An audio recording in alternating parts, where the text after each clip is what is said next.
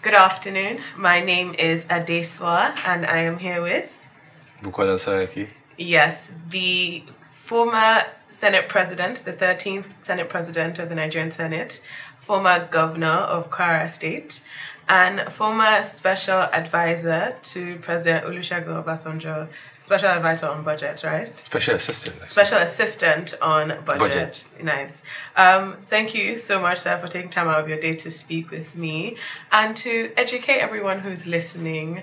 So first, I want to start with how you got involved in politics.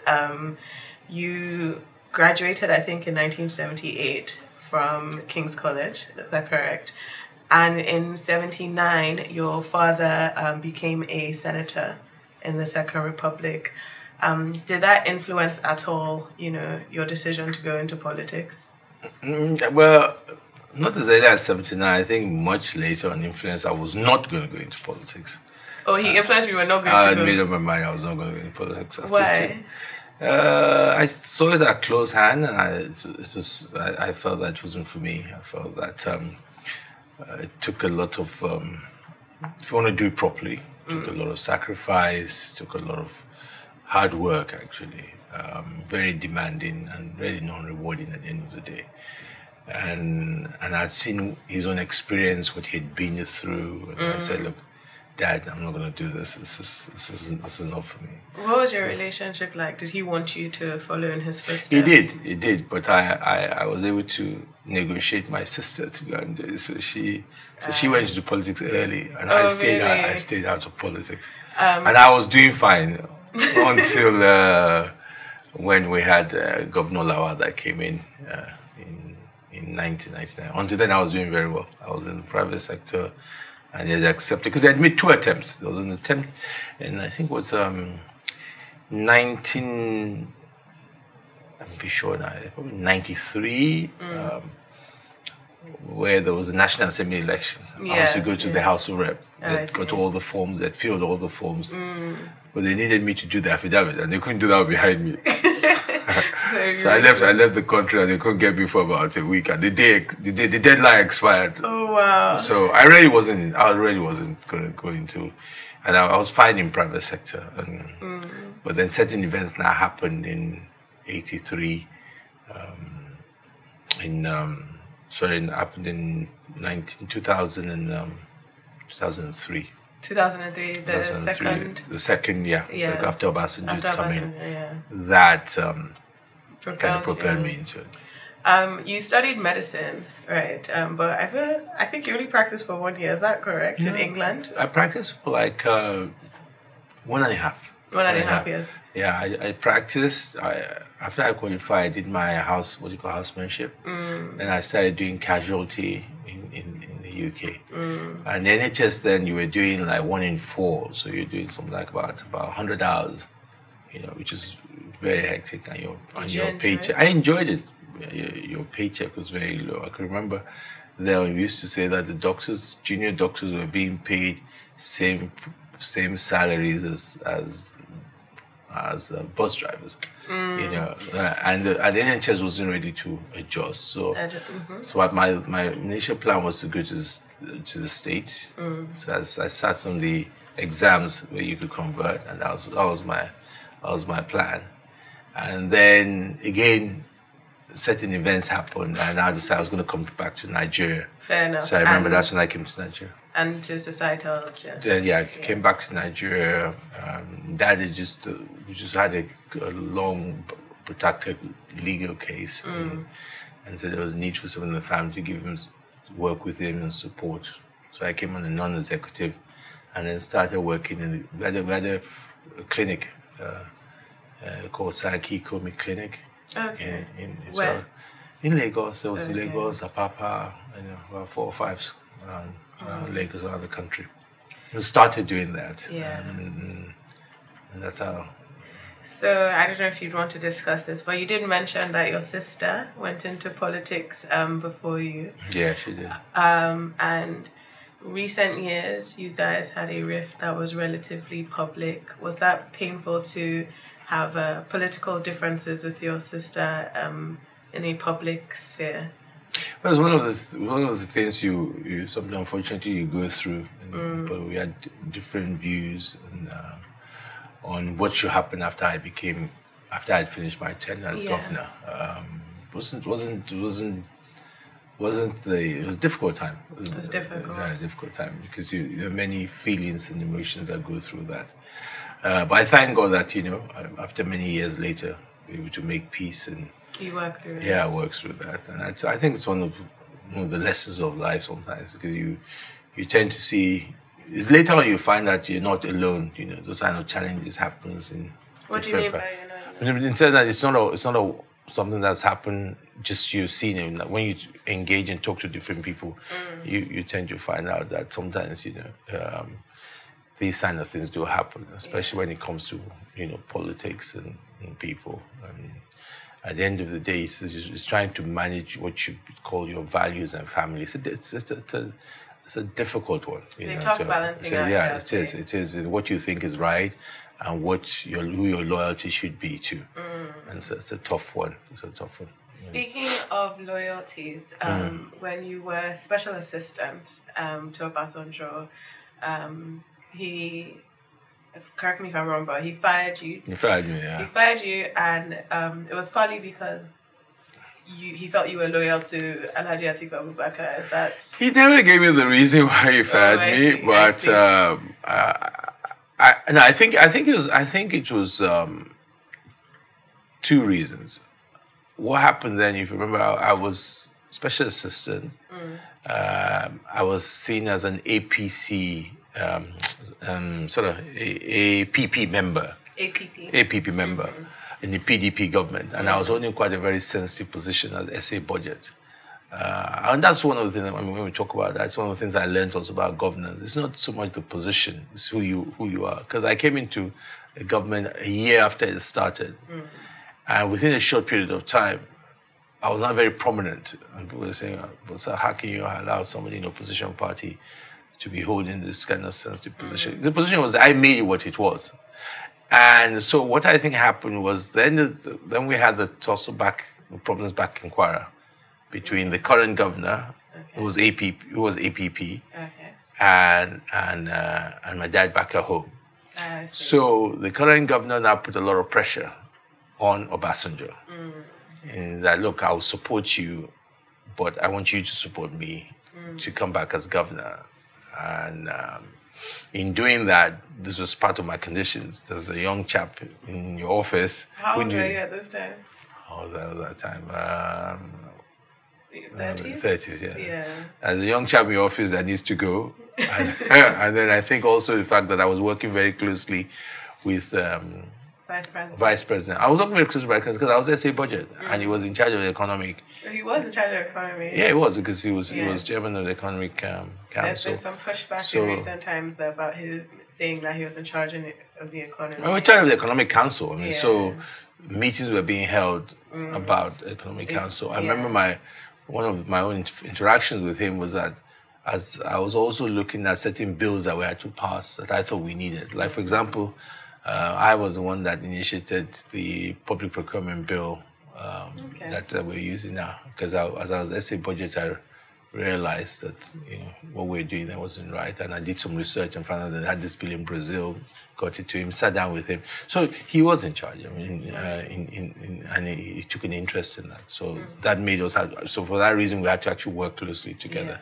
We used to have regular meetings in his office with the economic. So you formed a bit of a relationship. Yeah, sort of a relationship with your that. remit. So I think when it was now time for President Obasanjo started looking at the second term, that's when he made those changes. And so, because actually I was with him in the morning and didn't have any idea. That you were getting fired. Didn't have any idea. Can you tell me how you got fired? Because let me tell you, because I will never forget. I was in the morning like 11 o'clock, we were talking, we were laughing, nothing. Then I finished around 5 o'clock. Then I heard people were being sacked. I said, okay, oh my God, people are going to get sacked. You didn't get fired? I didn't think, well, I think I was fired because I thought this was my man. So, and then around 9 o'clock, I thought it was 9 o'clock news. I was even in Transcorp. You know, sitting down with the guys and... Oh, you heard of the news? I heard on the news, Transcorp. Just like that, the news of Transcorp one evening. That, the following people have been asked to leave of their duties. Boom, boom, boom, boom, boom. And you heard your name? I heard my name. How did the people around you react? I was like, hey, what happened? I said, yeah. But you know, for me, I had a job. I was doing very well. I went into President Obasanjo's government reluctantly, and I'll go back again. What happened was that at that time in his election, my dad ran for the primaries. Okay. And was not fairly treated in the primaries, pretty much, there was a gang up to make sure he doesn't emerge as a candidate against Obasanjo. In the presidential primaries? In the presidential primaries. So that Falaye emerged, and then finally, first of all, Falaye now came in, so they wanted to make sure it was just 2 Southern candidates. So they made sure he didn't emerge as a candidate. So when Obasanjo now won election, Obasanjo now reached out to the party and said, look, I want to form a coalition or a national government. And met my dad. And after the meeting, Obasanjo now said, okay, who do you want to be the middle person? So it was Bafarawa then, myself, Aliru, and so we were the ones always meeting, and our governor then, Lawal, who were always meeting with the PDP. So that's how I formed the relationship. So when we started Obasanjo, I said, look, I think what I'm going to do when I form my government, there are going to be some young people in the cabinet as ministers, and so that was the first. That's how I got in. So initially it was to be a minister. Then the minister list came out. My name was not there, so I said, look, let me go back to my private sector. He said, no, don't. Come and become special advisor. So I said, special advisor what? He said, no, just special advisor. Just be hanging around me. I said, no, sir, I don't think I'm going to do that. So, and then there was one day, after this government had been like around for 9 months, I went to say hello to him. So he saw me, he said, you have not started? I said, no, I have not started. You mean you have not started? Before he lost his temper, he chased me out of the place. And so finally, I remember General Liu, who was the NSA, then called me and said, look, young man, just go and start. Just start. So we now found a portfolio for myself. So when it was like time to go, I was ready to go. So I want to ask 2 things that you've brought up that I actually really wanted to discuss with you. One, in your dad's race, they said they wanted another Southerner. And I've always wondered, because I'm an Edo girl and I live in Lagos and my identity is always in flux. I wonder how you feel if you sometimes feel like you're not Yoruba enough for the South or the Yorubas, and if you're not Northern enough for the North, like how do you navigate your identity in this political space that's so charged, I would say? It's unfortunate that, we're still talking about tribe and where you come from. I've always tried as much as possible to let the discussion be about what you're able to give to the country. Competence, ability, and capacity. Yeah. And that's what has always driven me in all the positions I've held. And I can raise my head up in all the positions I've held.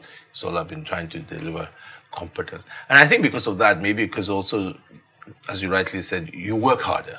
Yes. Because you don't have anything else but yourself. What you do and how you perform, that's all you have. Yes. So I still believe in that Nigeria, that we should all try and be Nigeria first. I believe that it's unfortunate that the politics we have, people play on ethnicity, play on religion. Yeah. We're still not there yet, and that is where we are as a country. And until we start picking people based on their capacity and go beyond, because as I say, when you have, as you have now, you have tough times, it doesn't decide whether you're North or South. Everybody's going through a hard time. These elections? You don't know. Okay. Let's talk. I knew you were going to stick that in. Huh? I'll stick it in. I knew you were going to stick it in. Just wondering, in terms of in the right time, in the right time, I'll talk about. Okay. I think because some people like us, our voices, what we say, I think things are a bit overheated up at the moment. Overheated at the moment, yes. I think we all need to step back. Because at the end of the day, what it's all about, it's all about improving the lives of our people. Yeah. And that should be our focus. But at the moment, I think people are not doing that. Yeah. So you said, Obasanjo said that he wanted to bring young people in, and you were in your 30s. And after this, you go on to be governor, which is a very different role from being an assistant. Like, you go to being an executive in your own right, and having the, taking care of your people. And then you go on to Senate and you become a legislator. And you're now looking out for the entire country as Senate president. What was your involvement in the Not Too Young to Run bill? And also, how do you feel about youth participation in politics? Well, as you know, most of those bills that you saw at that time really originated from what we were doing at the National Assembly. One of the way when I was a student, I was Senate president, was that we sat down and we had an agenda under my leadership. We had an economic agenda. This was the first time that the National Assembly will invite leaders in the private sector and say to them, what do you want? What is hindering you from making progress? And we had this meeting with leaders of the Economic Summit, and it was the first time they've ever said, so we now realize that there were laws that were like outdated. Yeah. And we start, for example, I'm not a marine specialist, or neither am I, or in the retail sector specialist or manufacturer. So, but we sat down with the people who are actually working with those laws, and they'll tell us, look, how can this work? So we started reviewing those laws. So we did that on the economy side. Again, we sat down with people on the security side. Then we sat down with different people in the sectors of the society, young people. What are your issues? So we now had this bunch of things that needed to get done. And that's how we had things like Not Too Young, that we had to amend the constitution in these areas.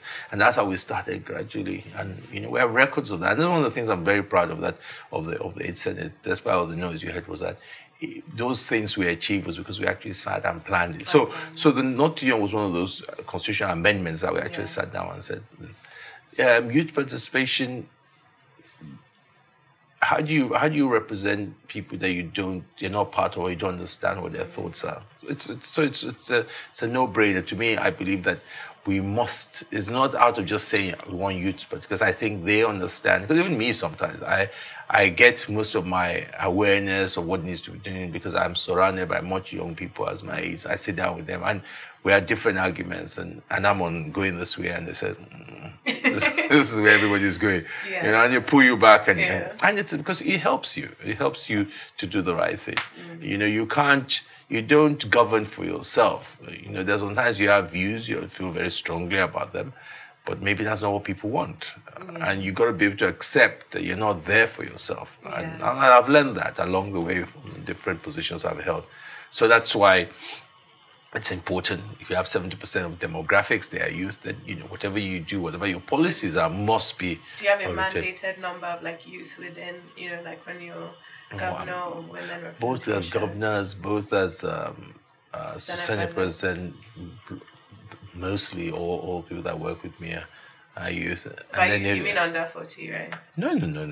I mean under 30. Oh. Okay. Yeah. Because youth means different things. Yeah, no. I agree with you. No. Most of all my aides, and majority of my aides are very much younger.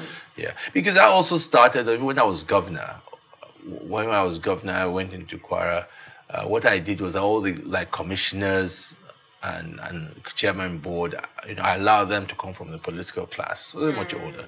One of the compromises I reached with the leaders then, including my dad, was that let me have the essays who were young people. So so I surrounded myself with young people, essay agri, essay sports, essay education, so those are the people that actually drove some of the hard work, the agenda and the hard work, So it was a good balance, and I found it worked, and it worked very well. So that's always been my approach. I would say that two of your greatest advocates that I've met are two of your young advisors at different times, Aminu and Aidan, who are always advocating for you. And one thing I wanted to ask you about, because young people, there are always rumors and there are always stories. I want to ask about how you emerged as Senate President, how that period was. I heard rumors of you that they threatened to lock you out of National Assembly, so you slept there overnight. Was that true? Well, we planned. We worked hard and we also wanted to push the issue of the independence of the arm of government, legislative. There was no doubt that I was the senator's choice, whether it was level of competence or reach, and also being the part where I come from, and the fact that I'm accessible to senators, and I felt a sense of belonging that I'll be part of them. So that was where they were. And then as we got closer to the election, some people decided, no, we're not going to let him emerge. So all efforts were done to stop the election from holding, lock National Assembly up, don't allow them to come in, don't allow me to get in. And so we knew that. So while they were still planning, I was already in the National Assembly early in the morning, ready for the... early in the morning, so not overnight. No, it wasn't overnight. It was such a good story. It was very early in the morning. So you can argue what time is overnight. It was early. I see. The sun wasn't up. Huh? No. The sun was over because the sun was. I seen me miles. I have to come in. I would take that as overnight. You take that as overnight? Take that as overnight. Yeah, it was early. I think it shows. But we're determined that the choice of the people or choice of our members of the senators will come to pass. So I think as early as like 4 a.m. So we're there. Do you sometimes feel that politicking and governance clash? They do clash. They do clash in the sense that a lot of people who go into politics don't go into politics really to do anything. I'm saying that not everybody do anything good in the governance. They just want power for the sake of power. They don't have any idea what they want to do with it. And if they did, then, there's some things that will get right. And people will stand for their values and principles. One of the things we lack in the leadership in this country is that people don't have values that they stand for. And sometimes it's a difficult choice. I mean, people like us have gone through a lot of sacrifice because you make those tough decisions. You can either succumb, and go on the easy road or say, this is what I believe in, and I'm going to fight for what I believe in. And along the way, people misconstrue you, don't understand. But at the end of the day, even after going through, I still believe that is what's going to make this country better. You say to yourself, okay, I want to be a senator for what? Or I want to be a governor. What do you want to do with it? But a lot of people, they get elected, I'm here. And it's a paraphernalia of the office as opposed to what do they want to deliver. And one of the things I remember when I became governor is that every morning I'll wake up and say to myself, what am I adding? What do I want to do? So I used to stay focused on these are the things I want to do. Same. And I think a lot of people just politic, then they win. And that's why it's unfortunate we don't have debates. We don't call people to question. People never have to tell you, this is what you intend to do when I get there. So what do you expect when they now get there? They don't do anything. And do you blame them? Because they were not even in a position to tell us this is what they're going to do. So in a sense, but I think now with the kind of level of participation, especially by the youth, more people were exposed, were educated, more people voted, it will get better. Yeah. And people being asked, you want my vote, but what are you going to do to do it? At the moment, that's not happening. Yeah. People just politic and just get there. Sometimes, people argue that the skills required to be a good politician are not the skills required to be a good senator or to be a good governor, for example. So the people who rise through this... but if you're going to vote or not vote them based on how well did they govern, they'll have to learn those skills.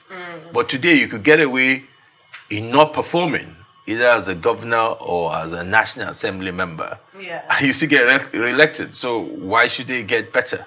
Fair. I understand. So we the electorate must hold people accountable. If you have not performed, you must not get re-elected. Then people will now sit up and know that my only way to get re-elected is I got to do better. So I got to learn the skills of governance. But now, as you rightly said, people don't learn the skills because sometimes it's not relevant in whether you get elected or not, or re-elected. Yeah. So a lot of people I've spoken to say that sometimes, I want to ask you a question, but you don't have to answer this question. No, ask me in a roundabout. Same question roundabout. Okay, no, I'm asking you a different question. Okay, go ahead. It's about how you're perceived. you're not necessarily perceived as like the old class of politicians, but somewhat so. And people who have held office in Nigeria are often perceived as corrupt. And you have had many cases or dealings with the EFCC or CCT, usually around the time where I'd say you're having political differences with individuals in other positions of power. Now, does your perception, does it affect you in any way? Does it affect how you interact with the populace? I think it does, because a lot of people sometimes don't see it the way you just said it. People don't understand that sometimes they see these allegations, and I know now they're all politically motivated. It's only if you go and look all the times I've had all these allegations at a time when I'm going against, the government of the day. So a lot of people don't even wait to find out. They just see these allegations and they come to wrong conclusions. And that's why I said that it's a very tough choice to make. Sometimes, the easy route or the easy pathway is to say, I'm with you, government. I'm not doing it again, or I don't have those values, and have that.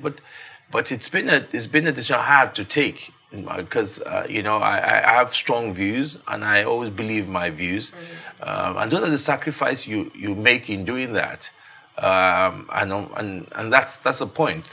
And perception, because you meet people who don't bother to find out, why was this chap, accused of this, or what happened here and what didn't happen here. CCT is a perfect example. If I had not won Senate president, nobody even knew who's. I think I was one that brought CCT to limelight, because the intention then was that, look, if they went to court to take so long. The whole point was CCT was to see how they could get me out between the time I was elected and the beginning of the government in September. And somebody said, CCT is the quickest. You can do it quickly and get out of it. Next thing, I found myself in CCT. I'd never been invited by then, never been asked. I just got served. So it's unfortunate, where we take our politics and ruin institutions just because because of political fights. Those are the kind of things that, honestly, if this country wants to get better, institutions have to be stronger. An institution has to be stronger, and those are the kind of problems that we're seeing now. Not only we're seeing that in the fight against corruption, we're seeing it in the judiciary, and we can see that the society will suffer for that. So you're right, and it's been tough trying to explain to people. But I think what I've noticed with time, people are beginning to understand better. People are beginning to see that, this is what this chap stood for. I remember when I was Senate president, people used to say, it's Saraki that's not making Buhari work. Okay, fine. I left in 2019, and I'm sure you can hold your views whether they worked or not. But for that 3-4 years, people believed it. There were people that actually believed that the 8th Senate were the ones that did not. But it's those kind of propaganda and those are the kind of perceptions you talk about that one has to live with. But I think I prefer to be judged by what I believe in and do what I think is right. Because for someone like me, I didn't go into, as I said, I went into politics reluctantly. So my attitude. Why, Because you didn't do a follow-up question on that. We'll come back. Okay. So I never see that as a desperate thing I must hold on to power. You don't believe in do or die politics. Why is it do or die? It's a sacrifice. Truly it's a sacrifice. You see, the problem why politics in Nigeria, people don't say it's a sacrifice, because I still go back. Let's go back and look at many years ago, the people that went into politics, and look at them as representation of their class. The class at when they were secondary school, primary school. Yes. With all due respect, I'm sure most of them were not the top 10. The top 10 went to do their profession when they were doctor, engineer, lawyer.